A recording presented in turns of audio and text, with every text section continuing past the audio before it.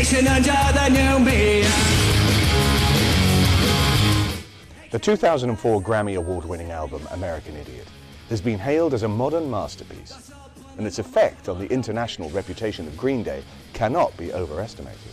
Punk's one of these subcultures that's never really died, always been there bubbling on the underground, and really kind of bringing the American Idiot album out is the thing that's launched them back into the US and the UK scenes. The timing was right for them to come back, I think, with an album that was sort of politically minded in a time when it was really needed. It was time for the the godfathers of this new wave of punk bands to come along and remind people how it's done properly, I think.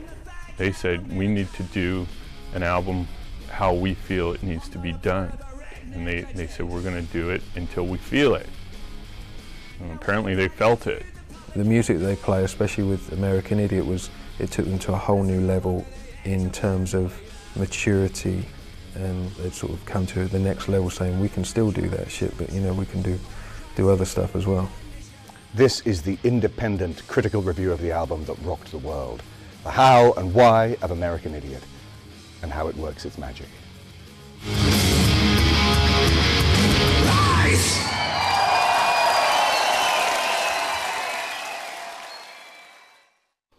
Green Day grew out of a very focused vision. Billie Joe Armstrong and bassist Mike Dirnt had been childhood friends who shared a passion for punk music, which had given birth to a three-piece punk band called Sweet Children. On reaching the ripe old age of 17, Billie Joe and Mike changed the name of the band to Green Day. The classic Green Day lineup was completed by the arrival of drummer Trey Cool, who joined in 1990. All three were strict devotees of the values and attitudes of the punk rock movement.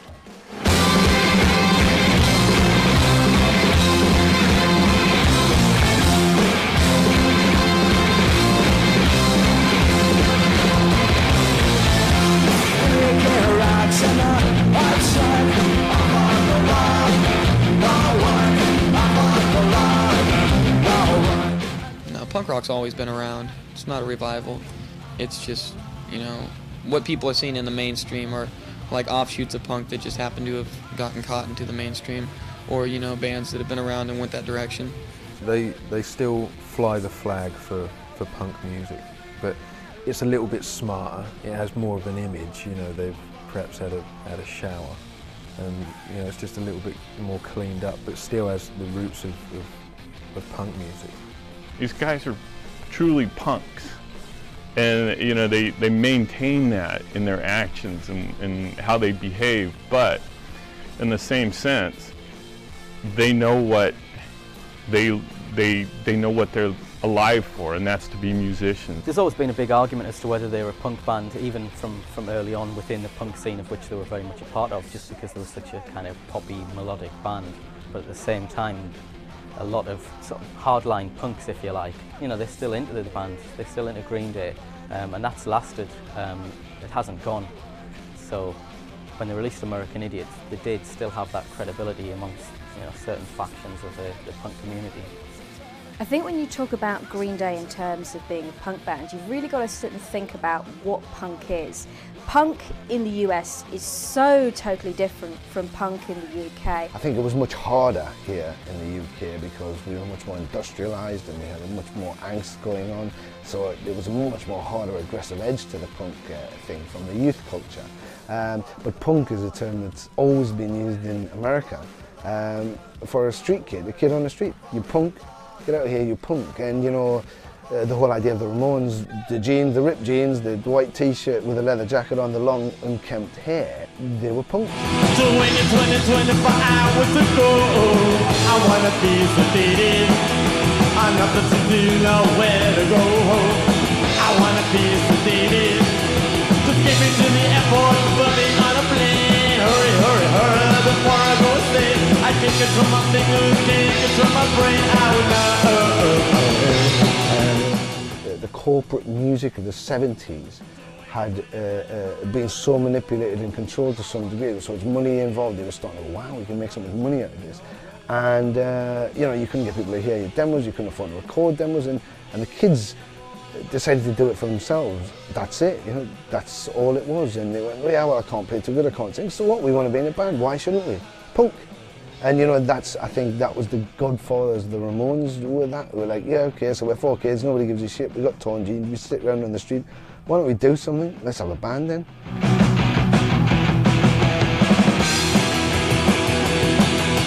There is little doubt that the Ramones were a huge influence on the band.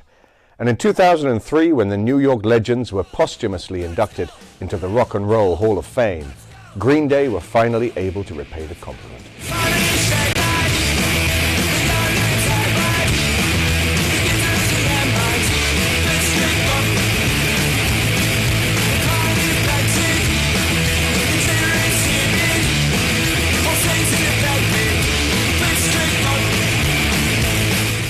Billie Joe Armstrong is on record as saying that it was the Ramones, along with a few other bands like Husker Du and the Clash. It was the Ramones who really showed the band how music could be, in that it doesn't have to be complicated, it doesn't have to have big guitar solos like Van Halen. It can be fast, it can be pared down, it can be lean, but it can also be really melodic, really poppy, you know, as instant as anything by the Beatles or the Kinks, but with this sort of same energy of all the best rock bands. They were certainly inspired more by the American pop-punk sound than the kind of British pop-punk sound, so definitely inspired by bands like the Ramones.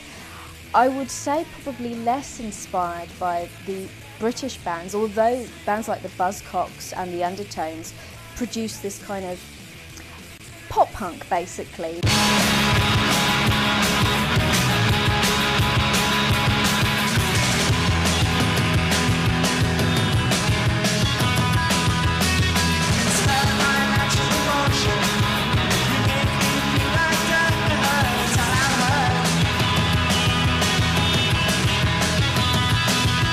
I didn't get a Buzzcocks record till after we recorded our second album, but you know, hey, if we sound like them, I guess we're not doing too bad a thing.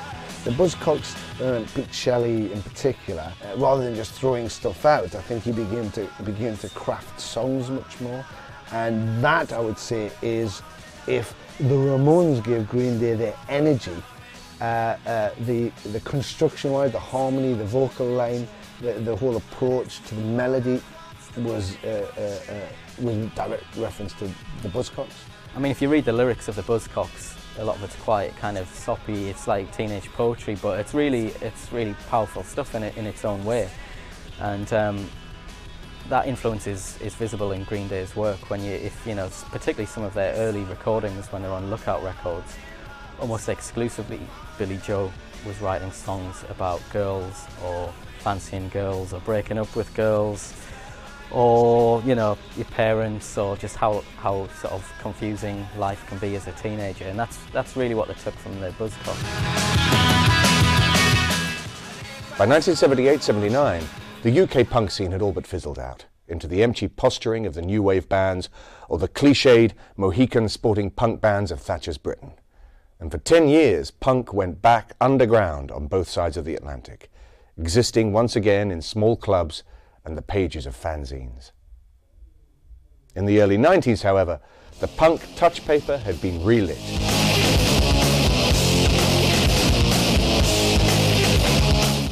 When Nirvana first came out into the music scene, which was really sort of the beginning of the 90s, they were very much, a lot of people were describing the whole grunge sound as a sort of a bit punky. It raised the visibility of those kids playing angst-driven music and wanting to say something, and that brought the platform back up, which had disappeared. It was gone, it had disappeared. After Nirvana, the record companies went looking for the next new thing, and suddenly there was hundreds of A&R men were trolling the clubs of America looking for a band who'd come from a small town, who were angry, stroppy, did their own thing, looked good. And Green Day were that band who spoke, the first band after Nirvana really to speak to a bunch of kids who wanted something to call their own, really, and that's where Green Day came in.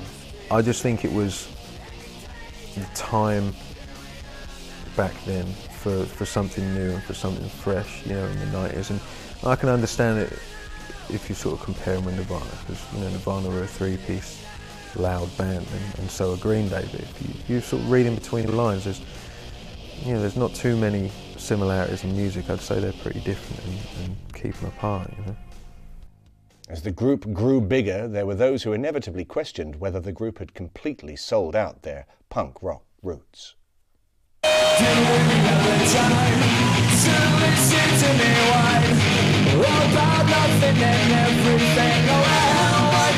The turning point came when they released Dookie in 1994. It was released on Warner Brothers, and there was a lot of argument, a lot of speculation at the time. The sort of punk community was very much split as to whether they were sellouts or whether they had anything to sell out in the first place. When you're in a band and you become popular, and you become popular in the mainstream because your music not only appeals to your fans but appeals to single buyers and album buyers and new fans. I think whenever that happens, people automatically think, oh man, they're selling out. I think it's a strange thing to say, and I know that so many kids are very sort of cautious of, oh, this band's sold out, that band's sold out, all at their #1 in the charts, or we don't like them anymore. And I do think it's a strange thing to say. Well, yeah, I liked them yesterday because they were in that little bar down the road, but now they're in a big stadium. You know, they've lost everything for me. I say, but did you still get the meaning of Green Day? Do you still get the statements? Are you still hearing their voices being part of your voice? And if you own the album, it doesn't matter whether they're in a stadium with 100,000 people or sitting in your mum's garage, you know, with just your dad sitting in the car. It's the same band doing the same thing. We've been playing a whole bunch of these dinosaur shows, you know, and everything's way huge. The amount of people, the places, all that, you know. It's just a lot. I don't know, you know, you're playing to the masses instead of relating by seeing everyone's head in the back of the club or something. But it is just kind of ironic, you know. A year ago we were playing really small clubs, you know. A groundbreaking appearance at the Woodstock 2 Festival cemented the band's newfound status, and from that point onwards there was no looking back. Basket Case became an MTV favourite, and the group were firmly on the map. You know, the MTV took onto them very early on, and of course, you know, it's like being played in college radio in America or national radio. That's the leap. You know, you can be on the college circuit, but you don't hit everywhere in America. As soon as you get played nationally, bang, that's it. And you know, MTV has that capacity, and if they take you on, then that's a world market you've just gone into immediately. That MTV taking them on and playing their stuff just exposed them massively. American Idiot is without doubt the most politically inspired album by Green Day to date. It has been described by the band as a punk opera, which some critics were quick to point out is a contradiction in terms. I'm really not 100% convinced I'm really understanding what the term punk opera means. It sounds like a bizarre word that was used just to stick on a press release to get people scratching their heads and wondering what on earth it means, because I think, you know, that is the effect that it's had. It's a concept album. Really, it was inspired by bands like The Who, you know, who did things like Tommy, which were sort of concepts, which again shouldn't really be confused with the concept albums of the 70s, which were all about Lord of the Rings and King Arthur and things like that. I think Green Day really wanted to make a record of substance with some stories interwoven into it and a kind of a message, a weight behind it, if you like. They just basically booked the studio just to experiment, to find out what they needed to do as artists. And apparently they found out. You know, it was, you know, definitely what they were feeling at the time, and, you know, it was like they were making something that they were meant to do. In the lyrics of American Idiot, there is clearly a great deal of frustration over how the individual is disenfranchised by the forces of commercialization. Billie Joe Armstrong in particular has made no secret of his dislike for George W. Bush and all he stands for. It didn't take a political analyst to work out just who the American Idiot was. All right, this next song is to George Bush, all right? As a complete work, Billie Joe's new songs coalesced into a more refined portrait, one of a nation ruled by an idiot, misinformed by media, and subjugated to a worldwide redneck agenda, all seen through the eyes of the everyman voices of its character, and set against a backdrop of shopping malls, Empty suburban streets, booze, cigarettes and burning flags. The song spoke of a country asleep, numbed by narcotics and subliminal advertising, and only awakening long enough to tap into a nationwide post-9/11 paranoia and ever-present consumerism. Clearly, through Green Day's eyes, the American dream was actually a nightmare. He is in an environment that's being dictated to by television and consumerism. They're being told lies, which you have to believe, because if you don't believe, then you're not being, you're not being honourable to your country. You're not being patriotic. And you're going, well, yeah, but what if I don't believe it? What if I don't believe it? Then what? Is it just me? It's just me who doesn't believe it. And I think it's therefore this journey through this discovery of, shouting out against these things. What is going on? Why is nobody listening? Is it just me alone? But then finds it isn't just him alone. It's many people alone in America. It was written in the wake of September the 11th. It was written in the wake of George Bush becoming president. And it was part of a sort of wider resistance, if you like, from the underground. For the first time in a good few years, there's a lot of discontent with the government and with the notion of the American dream. That is not just all about the war, it's not just all criticism about the war, it's taking almost like a personal story or a fictitious story, and it's running it through as a kind of a theme, maybe so that kids can relate to it. People say, can rock and roll change things? Well, I think it can, if it changes your mindset for 1 second or makes you question anything, then yes, I think so. Don't want a nation under the new media. Can you hear the sound of the stereo? That's all plumbing on my fuck America.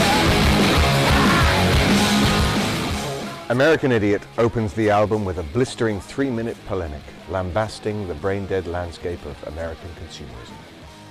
Right from the outset, Green Day set out their stall by telling the world everything they were against with this album opener and lead-off single.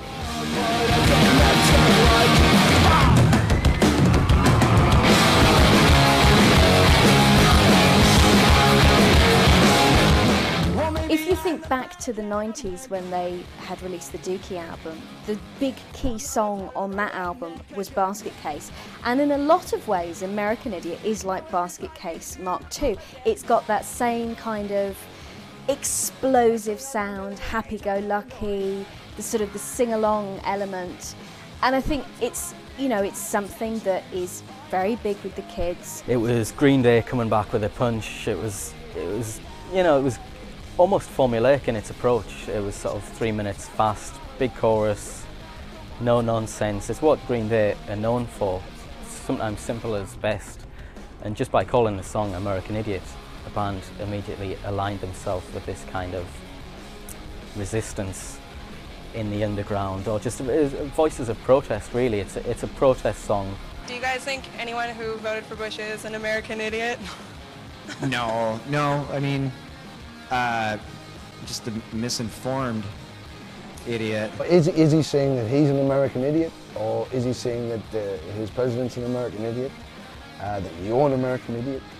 That's all of that can be read lyrically in there. All of that. Pretty vacant for the Pistols. We're so pretty, or so pretty vacant. I mean, it's a statement. We're. He's not saying just we are. The kids are screaming out, we're so pretty. It's us, it's all of us, it's all of us. And those big, anthemic, successful songs where the kids can scream out, yeah, I don't want to be that either. It's written very well, it's got that punk edge. It starts with the filtered guitar.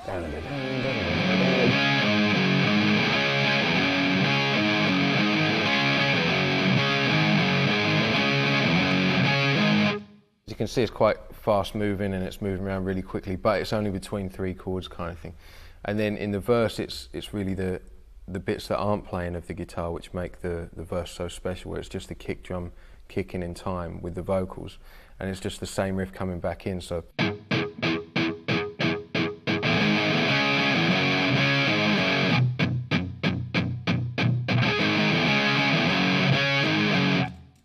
The same riff but broken up basically, so it still has the catchiness to it and stuff. And then when it goes into the chorus, it's and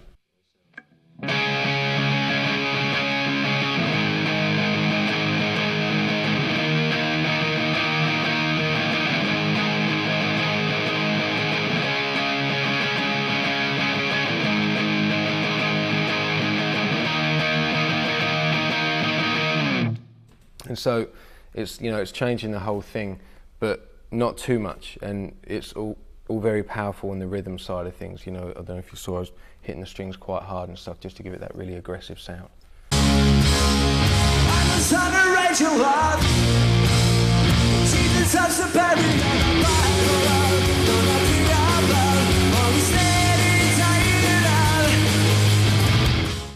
Jesus of Suburbia is composed in the very un-punk key of D-flat major, and in its 9 minutes running length manages to squeeze in enough time, key and tempo changes to keep a prog rock fan happy. No wonder some factions of the punk fraternity felt abandoned by Green Day.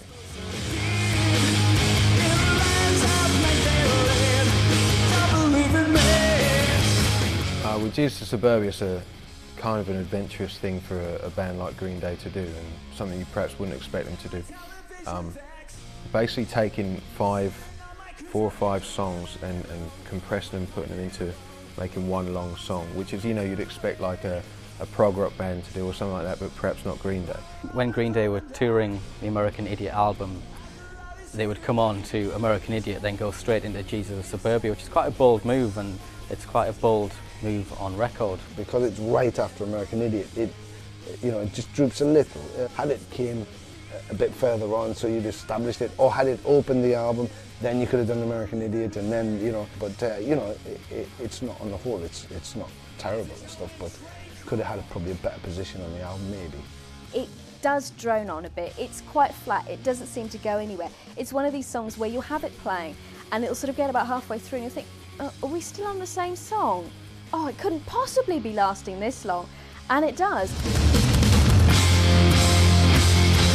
The way Jesus of Suburbia starts out is on these big chords, which is going from a D flat to a B flat.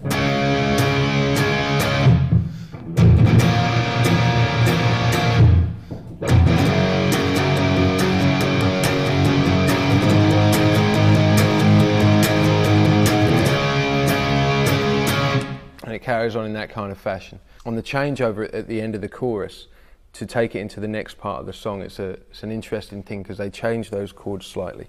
And it's, instead of going to the B flat, it's actually going to an F. So it's then to the F,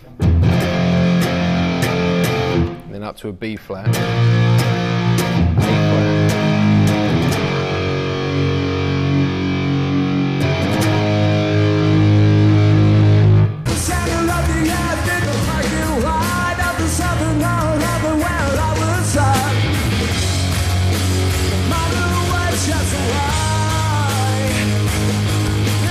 Drums drop to half time, and now the whole thing's got a much softer approach. And if you listen to that chord progression, it's very much like All the Young Dudes kind of thing. The staggering, the chords that are gradually working their way down through the scale kind of thing. You know, you've got the...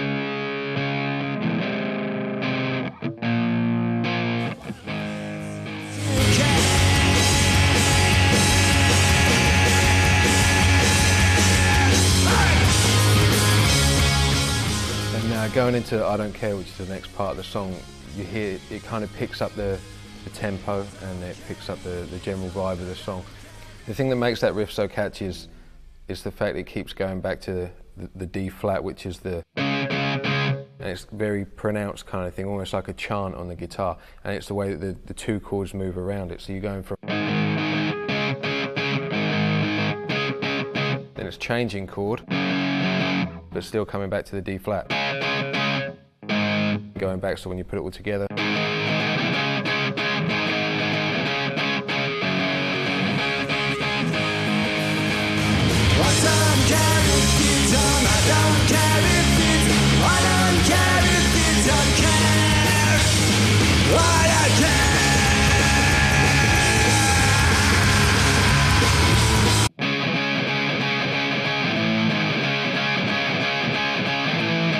You can hear the most dominant chord in there is this one.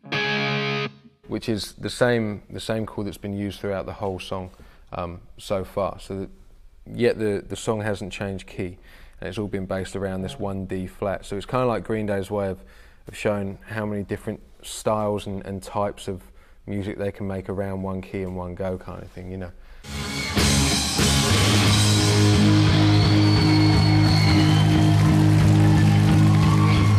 The transition from I Don't Care into Dearly Beloved is quite an obvious one, and you'll hear the chord sort of holds, and the key changes as well to an A flat. Beloved, are you listening?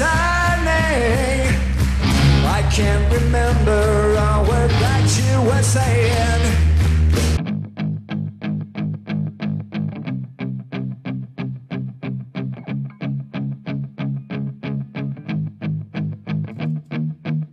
So again, it's bringing the whole song down, and you'll hear that it's the sound of the guitar is very different. It's not loud or anything like that. It's palm muted, so basically you're putting this part of your hand on the strings there, and with the chords you're sort of tapping them on and off the neck, so you get a very sort of individual sound, like a good breakup in all the chords. So there's this kind of. Yes, for lack of a better word, and that's my best excuse.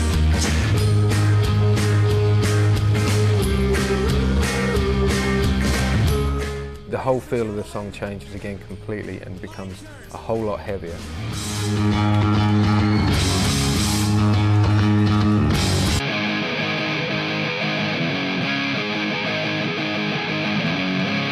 It actually starts just when it goes straight in, going just to the bass line, so the bass is just going, and then the guitar's coming in just for that, and the bass is sort of filling the gap in between, and then taking it up to the next level when all the drums and all the guitars come in.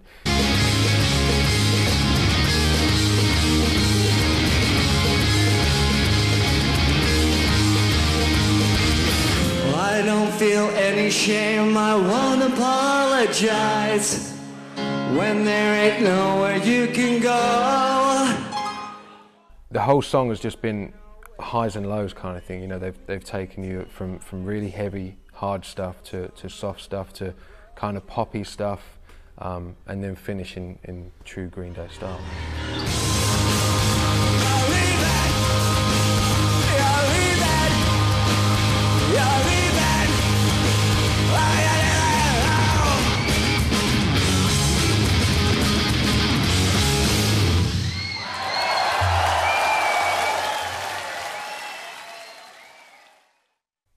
Holiday is an anti-war song, pointedly unveiled on April Fool's Day on the album's own internal calendar of events. It's a sentiment which is clearly not universally popular in Bush's America. Fear of being branded unpatriotic led Billie Joe to preface the song with a small disclaimer during live concerts. This song is not an anti-American, it's anti-war! Thing throughout the record, and that is, it's speaking from an individual standpoint. It's not pointing fingers necessarily, but it's direct though.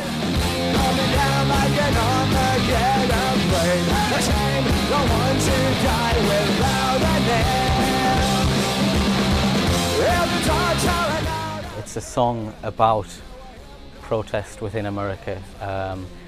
One of the key lines in the song, I think, is when Billie Joe Armstrong sings "Sieg Heil to the President Gasman." Sieg Heil to the President Gasman, comes away, mission punishment.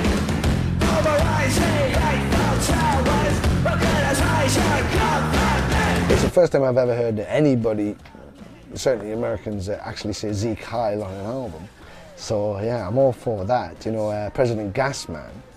I mean, yeah, you know, the senator from California has the floor. I don't want to take anything away from any intent on American Idiot, the track, you know, which does make his statement, but I think this is just has a lot more weight to it. You know, there's it's you know, beyond just skirting around the politics. I know everybody in government sucks anyway. It's really, really, you know, much darker, much heavier. To be perfectly honest, when I listen to Holiday and when I listen to American Idiot, I don't think either one of them is either more or less political. I mean, the whole concept of the American Idiot album is it is a political album. And I think, you know, really the two songs are both political. There are other tracks as well on the album which are also political, probably though Holiday and American Idiot being the two most political songs on the album. I don't think one is more so than the other. I walk a lonely road, the only one that I have ever known. Don't know where it goes, but it's home to me and I walk alone. The emotive Boulevard of Broken Dreams was another song that illustrated just how far from punk the band were willing to stray when necessary. Its slow tempo and straight rock structure with a heavy reliance on keyboards was definitely not from the typical Green Day mold, and even bore a resemblance to soft rock bands of the 80s, some of whom the trio had made no secret about liking as adolescents. I walk alone, I walk up, my shadow's only one that walks beside me. My shallow heart's the only thing that's beating. Well, the title comes from, there's an old James Dean photo where he's walking in New York, and he's in a just underneath it says Boulevard of Broken Dreams. It's a great photo of him. So that's where I sort of nicked the title from. I remember walking into the studio in the morning, and Mike just said, "Let me play you this song." We drove down the boulevard listening to that song. It's badass. Boulevard of Broken Dreams is a real anthemic song. It is a really powerful, just kind of a ballad, but it's a very powerful punky ballad, and I think that is what it's that whole kind of contradiction of punk and ballad. I think that's really what makes it stand out so much. It is their sort of blatant stab at kind of dominating the radio, I feel like. They know that in this day and age, if you want to be a big rock band, you have to have hit singles. It's kind of sad but true, if you like. And it's also like a vehicle for Billie Joe's obvious talent for doing more than just the three chord songs like American Idiot.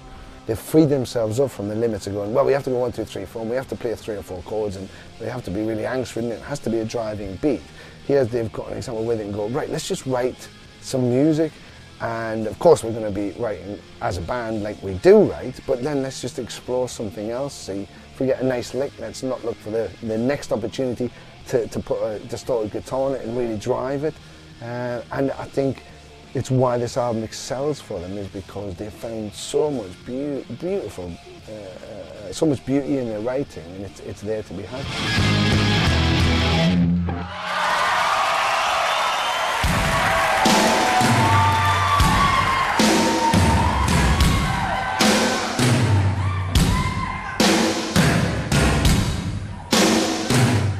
An unusual rhythmic pattern from Trey Cool opens Are We the Waiting, a number which initially has the stadium rock feel that wouldn't seem out of place at a Bon Jovi concert.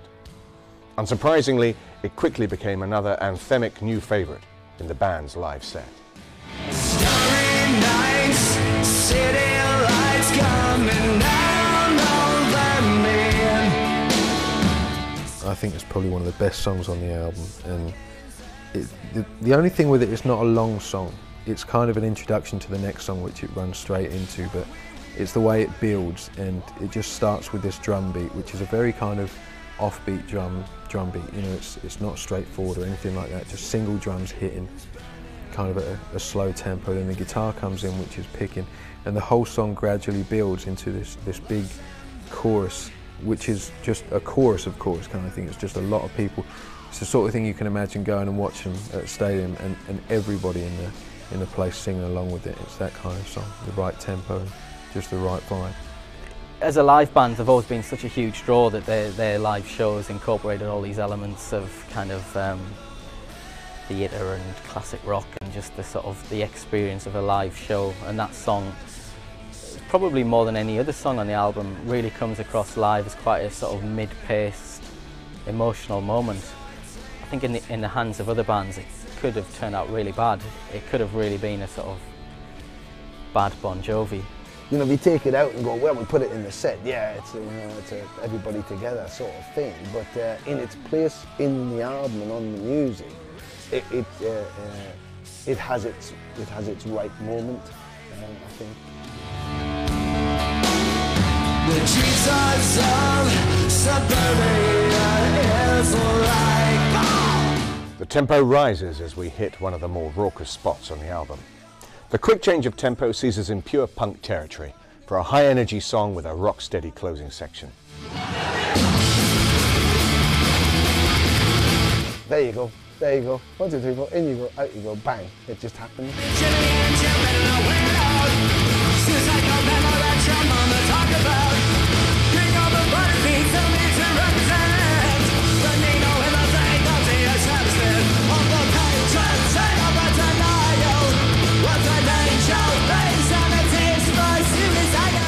But I think, again, it's a theme of the character.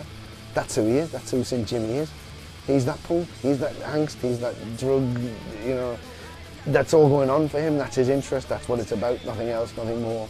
It's just about now, and it's here, and, you know, and the 7-Eleven and the next meal or drug, you know, it's just that. It's as basic as that, so it's like a punk attitude. I love St. Jimmy. I mean, he's pretty cool, you know, and he's pretty sexy, you know, but it's, he's, I don't know, it's just like, it's sort of part of a split personality that I think a lot of people have, and sort of, they just get disconnected from themselves a little bit and maybe follow a self-destructive path, and I think St. Jimmy sort of symbolizes that, you know. You could just stick a Ramones track straight next to it and the two would sit quite nicely. I think it really is a return to form for Green Day. You do have these two very distinct sides to Green Day. You have the pop punk side, which is the side that I personally love, and then you have that other side, that slightly more serious, the ballad side. I mean, that's what Green Day have always done. It's something which kind of fits into all these different areas, and therefore is the reason why they sell millions of more records than other bands or other contemporaries who would kind of put themselves in the same genre but really just don't do it as well. take away the sensation inside.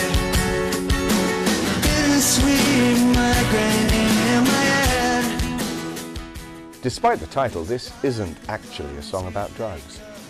Here, the Jesus of suburbia withdraws from the world emotionally, and Billie Joe uses the image of the pain-relieving drug to convey the sensation of a damaged ego, insulated from a painful world by feelings of hopelessness and isolation.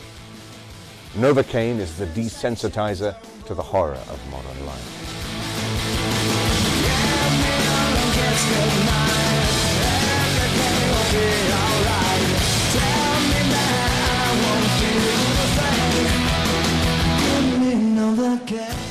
Billie Joe Armstrong singing about Novocaine. Of course, it's a drug which is a kind of sedative, puts people to sleep, if you like, numbs the pain.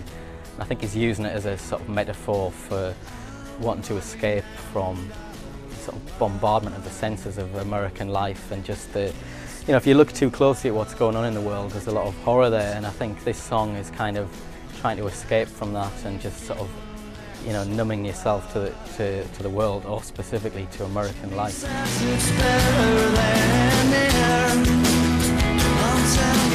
Possibly one of the weaker moments on the album musically. It's kind of, it's slower and it meanders along, which is not always what you want from a Green Day record, really. But lyrically, it's a strong song, as they all are on the album.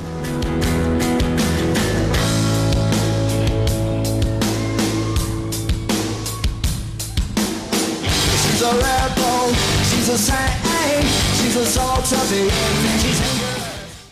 With She's a Rebel, we are plunged back to the world of high-energy, fist-in-the-air punk rock. In an album filled with remarkable songs, there is the possibility that this upbeat song represents one of the more unremarkable moments.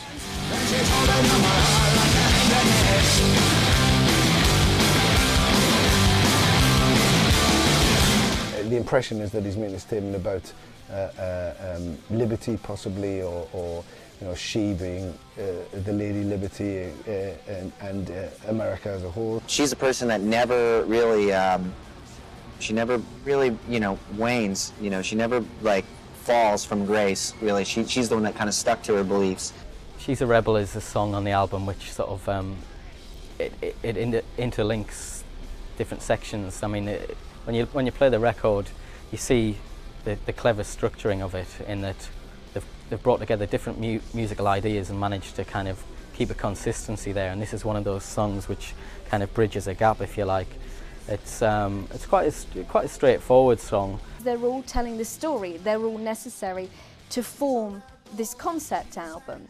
Maybe if it wasn't a concept album and everything was just straightforward tracks, standalone songs, then maybe, but I still like it. I actually really like She's a Rebel, just purely because it's got that whole kind of Ramones influence in it, and it's just a great sound to have. 1, 2, 3.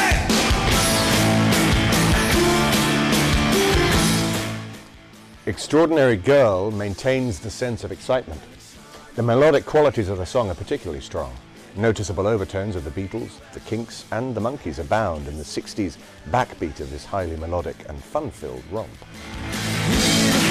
That's the courage in his mind, like a child left behind, like a pilgrim in the rain. Throughout the whole album, there's parts where you think it's a bit more poppy, and I don't know, maybe it was the way the album was produced, but there are definite parts in there where they're doing things they haven't done before, you know, that sound a little bit lighter than the sound they're used to, which is worth a try. But yeah, you could put it down to the Beatles or the Monkees or any kind of just the whole pop genre, really.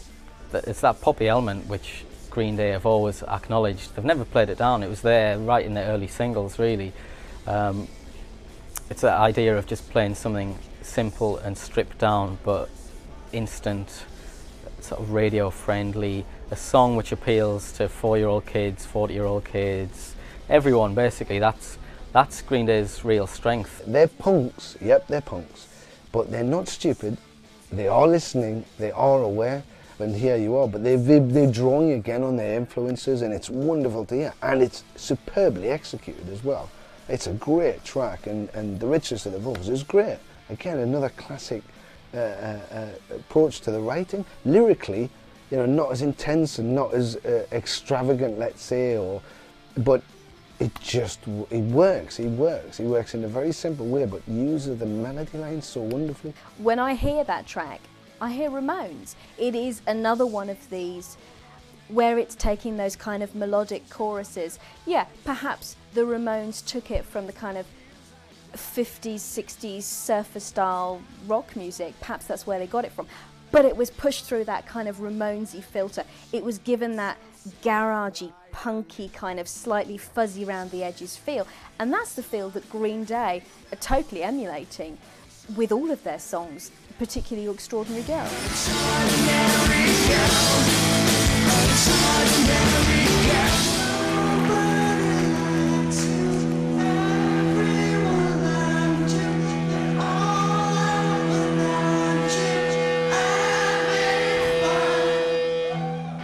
The energy levels remain high for Letter Bomb. Lyrically, we're told it's a Dear John letter sent to the Jesus of suburbia, but also works as an address to the nation. Musically, it's an explosive blast of adrenaline, a slap in the face with the band's punk credentials pushed to the fore once again.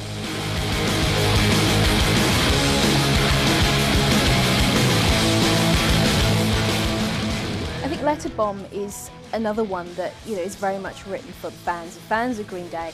They're looking for these great pop punk tunes, and you know, Letter Bomb is a great song. It is very Green Day. Unlike some Jimmy that just kicks you straight in the head and leaves you there waiting for the next thing. I think, yeah, this has all these hallmarks. You know, the intro, the way he approaches his vocal. You know, it's all like classic, great stuff from earlier Green Day. It's lovely. Part of the strength of this song, or the album as a whole, is that you can read it from beginning to end, and it does develop these ideas that, you know, when you view them in isolation, song by song, they can almost seem quite fractured and like they're not necessarily saying that much. But when you put it all together, the sum is greater than the parts. Letter Bomb just being one of the parts of this album which is looking at the different facets of American society through these different voices which Billie Joe conjures up through the lyrics and through the music. The innocent can never last. Wake me up when September ends. This is the moment when we step outside of the opera with a straight-ahead melancholy rock song. The song has been misinterpreted as being about 9/11, but is actually a reflection on the death of Billie Joe's father, who passed away when the frontman was just 10 years old. Here comes the rain again, falling from the stars, drenched in my pain again, become who we are. You know, I know that song. I mean, if there's one song that kind of veers away from the story of the album a little bit, it's that one. So it's just a personal thing. I mean, I've never really tackled an issue about like, you know, singing about my father or anything like that. And shortly before he died, he gave Billie Joe his first guitar. So obviously, a massive influence in that respect.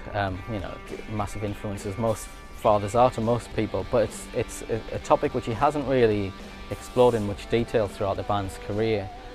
So it's almost odd that he chooses to do it on an album like American Idiot. You would have thought that he might have sort of written songs about it earlier on. But that said, it's a song which fits in perfectly with the album.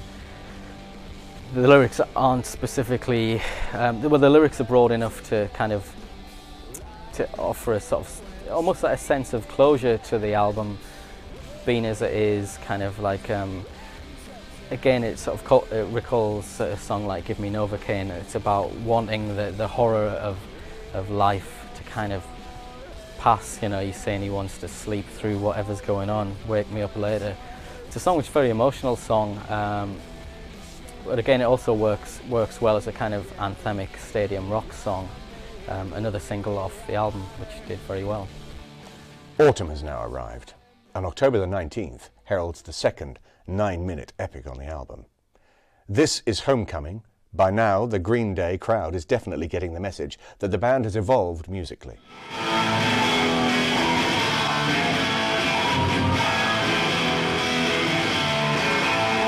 A song like Homecoming is like to come back to your hometown and find all these things, and you know, or else it couldn't be something else. It could be, you know, you could find, you know, your home might be a mental institution or prison or something like that, you know, which, you know, that could be, you know, someone's home. But it's a reflective ending. I mean, it definitely is.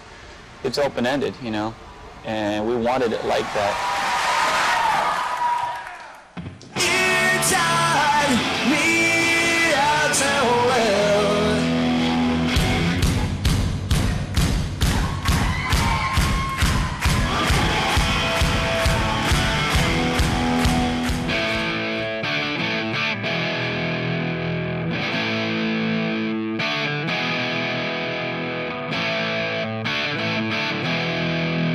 Again, very simple chords, A, D, and E, and they're the chords that you probably learn when you're first learning guitar. But it's just the way that they're delivered, kind of thing, nice and punchy, and it's the little feel bit there, sort of changing quite quickly between the A and the D, which gives it that. You know, had it just been.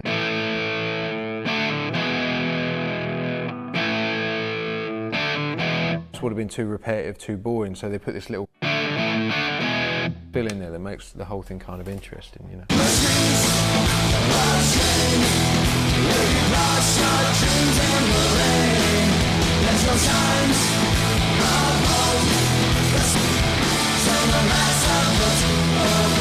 It's quite a poignant description of the demise of someone who's kind of had enough, if you like. This sort of song concludes with this St. Jimmy character sort of quote-unquote blowing his brains into the bay. it's about a suicide basically, so you know how cheery can a song like that be? But it delivers a lot of emotional impact and weight to the album, and it's kind of it's one of the characters coming full cycle.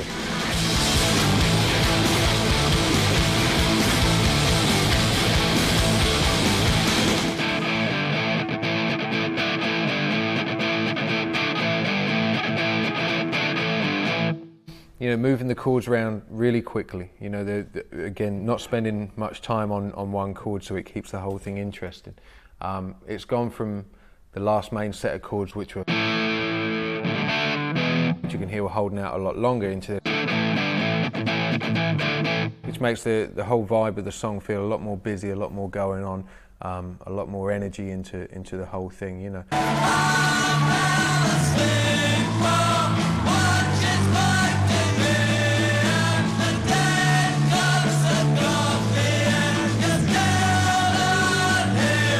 It's a very schizophrenic sort of suite of music, if you like. It goes into a song like Nobody Likes You, which is a sort of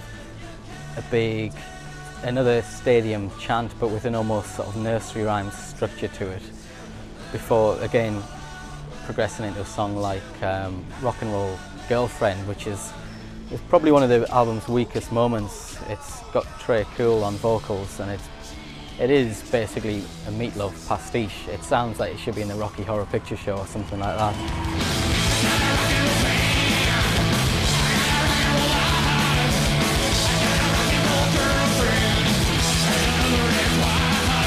It's based around kind of like the 12-bar blues type thing, you know, and again using the same chords A, D and E, you know, the straightforward chords, but it's just the way they're done and the lyric content on top.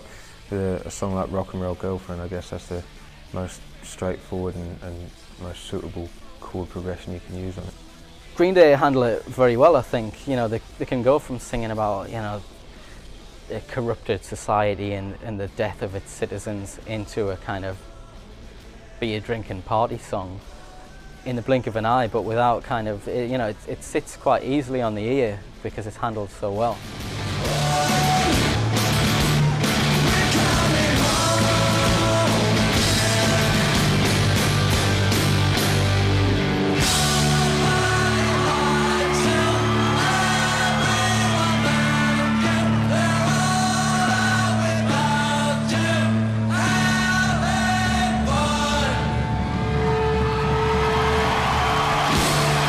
After the excitement of Homecoming, the album closes on New Year's Day with What's Her Name. The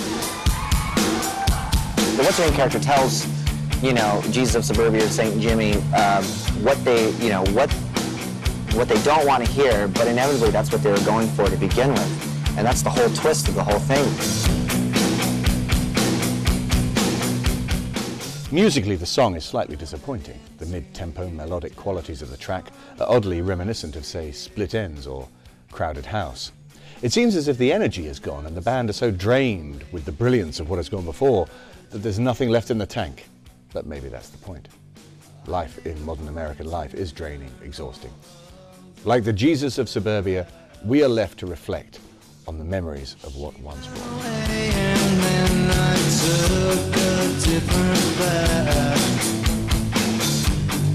I remember the face, but I can't remember. It's prefaced by the song We're Coming Home Again, which really I think should or could have worked best as the album closer. That is a big kind of it's almost like a regiment of voices singing in unison. After that, it's hard to know where the album can go to, so that it's almost like they've tagged on this song as an afterthought. I think it's one of the stronger songs on the album, although but where it's placed in the album, especially after the song before it, which is another long song with all parts in it, it's kind of like an afterthought in a way, the way that it's been put on there. But if you listen to the song, it's actually one of the catchy ones on the album, and yeah, personally, I would have put it somewhere more towards the middle there.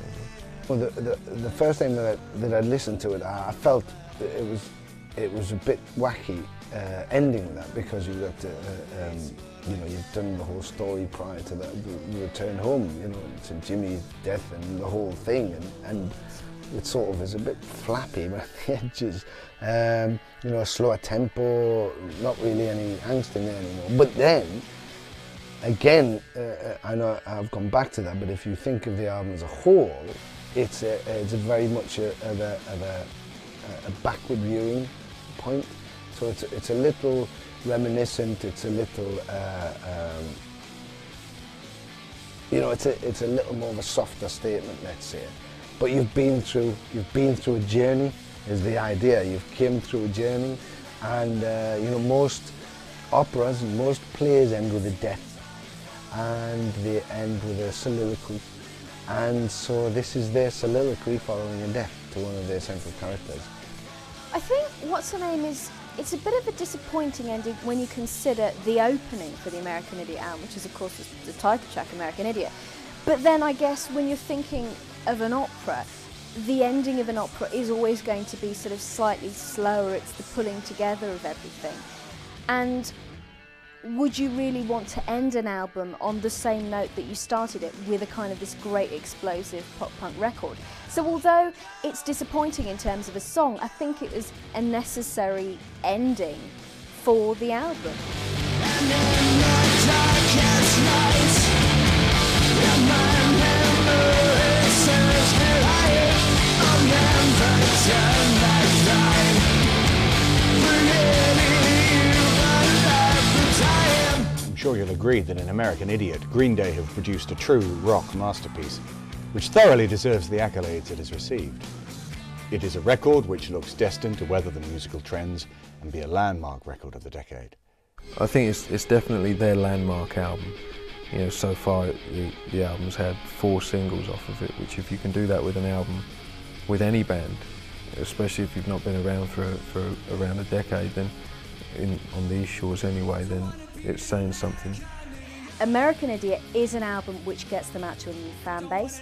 It pulls them back out from the underground where they'd snuck back into with the last few albums. It's pushed them back up into that public awareness. It's a great album. I would say American Idiot is Green Day's best album to date. It's probably the one album they will be remembered for, or people know them for now. I think over time it'll be proven that, you know, they had a handful of great albums, and they're by no means a one-trick pony. I mean, they discovered you know, a whole new fan base basically when they released American Idiot. But like I said, they've built a long-lasting career. They already had one before the album. It's a specific moment for them. It's not like the album with 20 #1 hits on. It's a cinematic, it's a thematic album. So in that way, it's their Sgt. Pepper or their Wall or whatever, because you know, it has that theme to it, and the names and the frames are all interconnected throughout the whole piece. You know, and written as such. So yeah.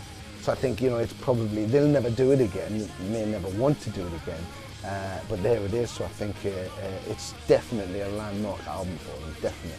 Yeah. The Grammys is like one of the only things that they give us all a Grammy, which is to their credit. They give you dummy Grammys. At first, so the first thing you do is you're like walking off with this trophy, you're like, yes, and then all of a sudden, I'll take that. Yeah. Everybody's holding the same Grammy on TV. This is for Alicia Keys next. Sorry. Like, ooh, she's gonna win, huh?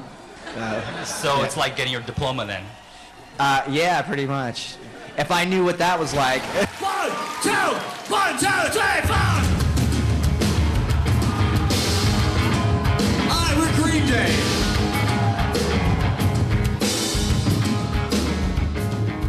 Don't wanna be the American Idiot. One nation controlled by the media. Information and job hysteria. Go!